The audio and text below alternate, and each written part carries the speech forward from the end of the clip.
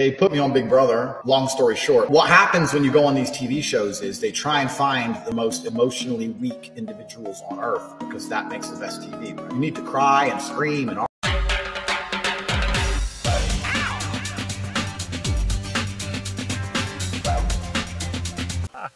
well, hello. Because that makes the best TV. You need to cry and scream and argue. So in Big Brother, the two-timed your wife and she's got 3 kids. Listen, you're talking about decency.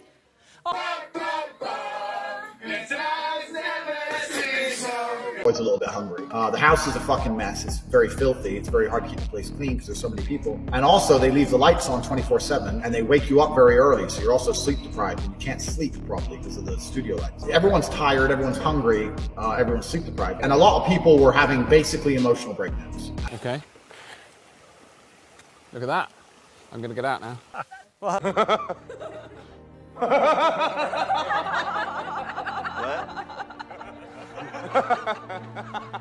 Why did you decide to come in? Why? Yeah. Because all politicians are known, and me in particular, for like being very, in a very sort of strict way of being, which is just not actually how we are. Okay.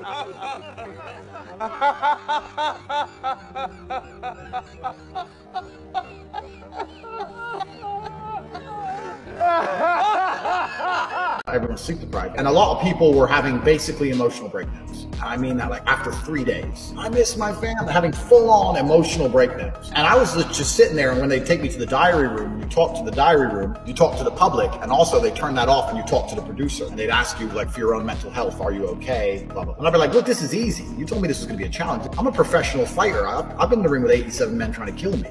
You're asking me to sit around a house. Okay, the lights are on. It wasn't a big deal. It doesn't matter who we are. What matters is our plan. When you had, excuse me, and you're an adulterer that two-timed your wife and she's got 3 kids. Listen, you're talking about decency. Oh.